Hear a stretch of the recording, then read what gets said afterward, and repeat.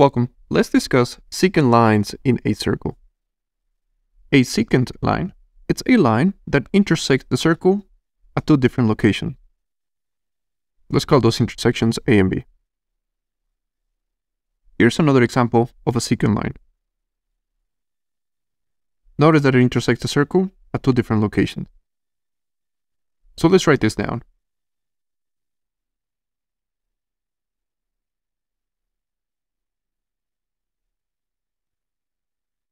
And the difference between a secant line and a tangent line is that a tangent line, it only intersects the circle at one location. If we look at the definition that we have said, we have also described a chord as a line that intersects the circle at 2 points as well. So what is the difference between a chord and a secant line? A chord is just a line segment. It has a starting point and an ending point. So we can also say that the chord is just a small section of a secant line. So if we consider the secant line AB, if we just measure the distance from A to B, then we can consider this length as a chord. So the same idea with the other secant line. If we consider the whole line, we call that a secant. But if we just consider the lengths of those intersections, that's what we call a chord. What are some properties that secant lines have with circles? Let's take a look into that. There are 3 cases that we would like to discuss. In the first case, we want to see what happens when we have 2 secant lines in a circle. Let's draw those 2 secant lines.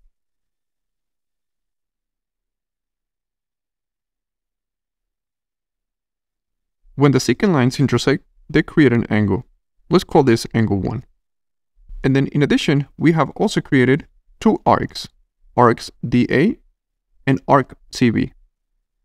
For simplicity, let's call arc DA X and let's call arc CB Y.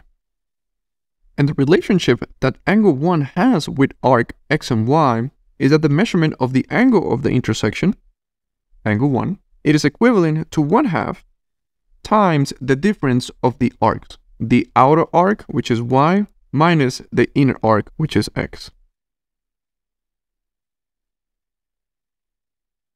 But what would happen if we consider 2 tangent lines? Let's draw those tangent lines. Let's call those points of intersection point A and point B. Notice that we have the same scenario. The intersection also creates an angle. Let's call it angle 1. And we also have created 2 arcs, the bottom arc, which is in yellow, and the upper arc, which is in pink. Let's say that the yellow arc has a length of X, and let's say that the pink arc has a length of Y. The same relationship holds true.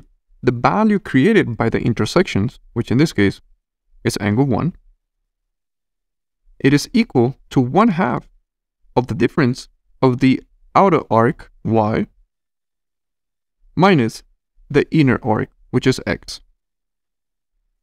So we have the same conclusion. But what if we have a combination of those two? What if we have 1 secant line and 1 tangent line? Let's start by drawing our secant line. And now let's draw our tangent line. And again, notice that the intersection creates an angle. Let's call it angle 1. And in addition, we have 2 arcs, the inner arc and the outer arc. Let's say that the yellow arc has a measurement of X degrees, and let's say that the pink arc has a length of Y degrees.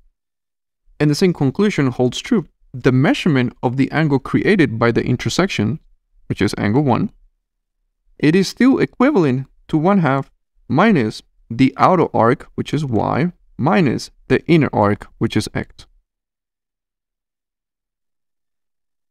So notice that we always have the same conclusion.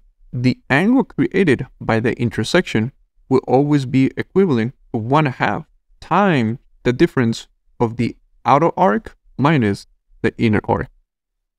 Hello. If you would like to continue learning about mathematics, you can check out the videos on the left.